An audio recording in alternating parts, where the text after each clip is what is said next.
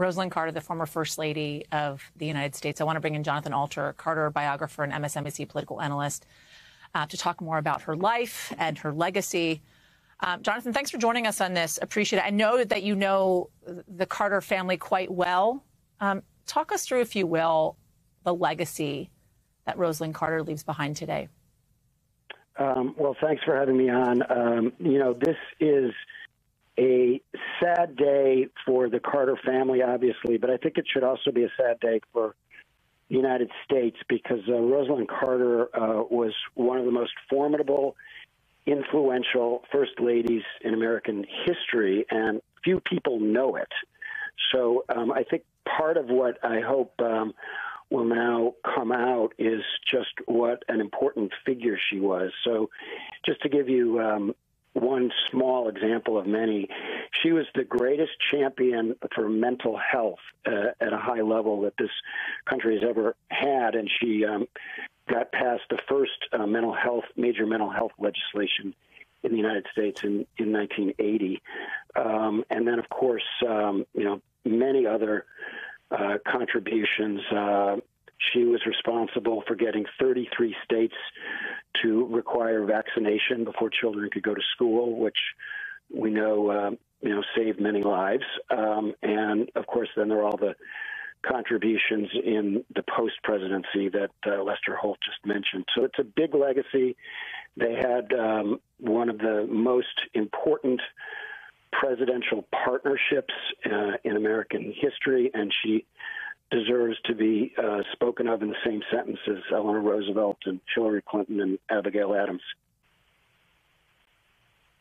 You mentioned, Jonathan, how she was a fierce advocate of mental health. She made this campaign promise when her husband was running for president, saying that as First Lady, she would make the welfare of the nation's mentally ill her priority, being the first potential First Lady to make that campaign promise. Why was she so dedicated to this? When her husband was first running for governor in 1966, he lost that year and then was elected in 1970 in Georgia. She just found a lot of people around the state who had untreated mental health issues, and she became an advocate as First Lady of Georgia. But, there are a lot of First Ladies and politicians who make promises. She kept that promise, and the Mental Health Systems Act of 1980, was enacted. Unfortunately, Ronald Reagan's administration defunded that bill, so many of the provisions for community mental health were not reenacted until Obamacare 30 years later. But in the meantime, through the Carter Center, she did an important job championing mental health. She set up fellowships for journalists who were interested in mental health issues. And then more broadly, she founded something called the Rosalynn Carter Center for Caregiving. And, when back in the 70s, that concept of caregiving didn't really exist. There were a lot of people giving care, but it wasn't seen as a major role in American society the way it is now. And I think the idea of putting caregiving as a concept on the map is part of her legacy. Jonathan, if you will stand by for me, I want to bring in Kelly O'Donnell now to talk more about this. We were just learning of the passing of former First Lady Rosalynn Carter. Kelly, talk us through what more you know. Well, we know that Mrs. Carter was surrounded by family when she passed away this afternoon. And this has been a time where the family has had a chance to really see some of the reaction to both President Carter and Mrs. Carter over these last several months.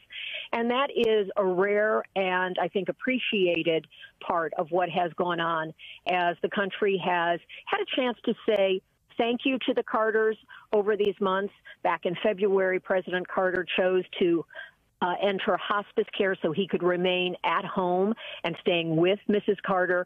And then a couple of months later, they publicly announced her dementia diagnosis. And they have made their home in Plains, and they are so much a part of Plains, Georgia, that the entire community is certainly feeling this. And part of what we have seen in these months is that there has been reflection on their public service. on their contributions.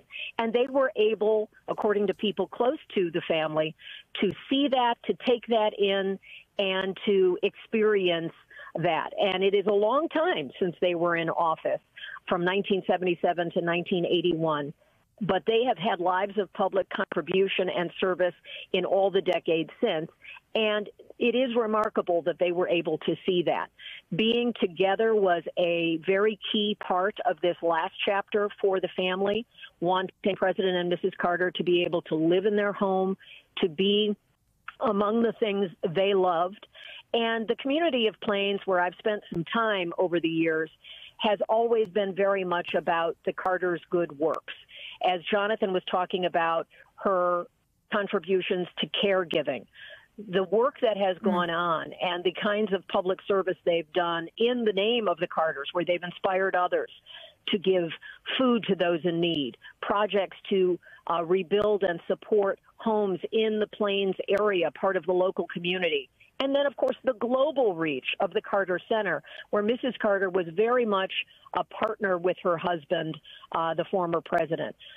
At a time when they were in the White House, she was also notable in remaking part of the First Lady role in some ways. She attended some cabinet meetings. That was at times controversial, but it was part of what she did, and she felt that it would allow her to give good advice and counsel to the then president. And so you really see reflected in their long marriage, the longest of all presidential couples at 77 years. They reached that milestone in July. She's also the longest lived, second only to Bess Truman, who lived about a year and a half longer.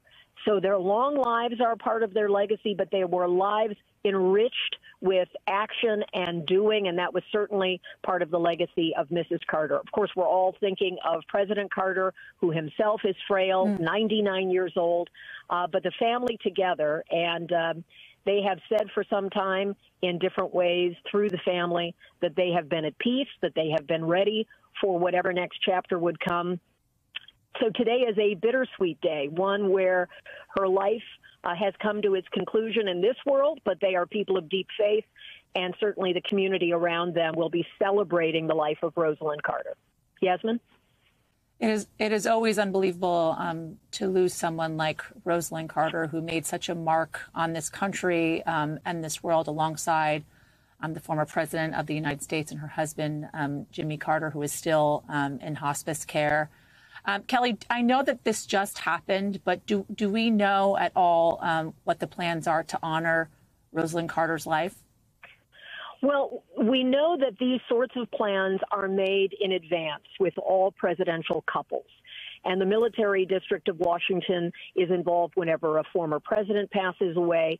But expect this to be a very Plains-centric part of the days ahead. That information will be forthcoming.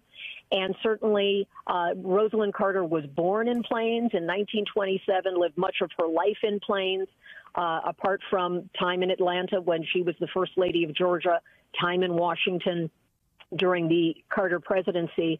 And then, of course, they have traveled the world. So her impact is far-reaching. Mother of 3 sons, 1 daughter, grandmother. So there is a lot of family and a lot of community in Plains.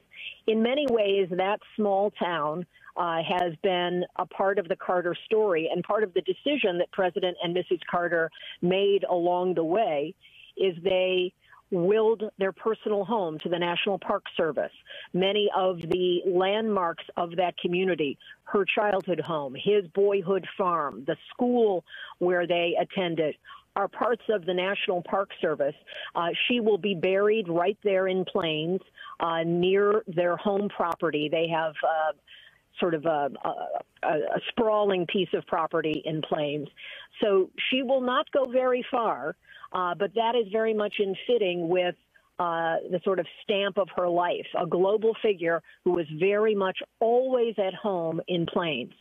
In September, when they ventured out one last time in public that we're aware of for the Peanut Festival, she and President Carter were in the van driven by their Secret Service detail. That detail has been with them for a very long time. And typically the Secret Service that is assigned to a First Lady and a president will stay with them now in this phase and will stand post with her remains and be with her until her ultimate internment. And so there are a lot of rituals and gestures and traditions that will play out over the next days. And as soon as we get more specific details, we will certainly share them.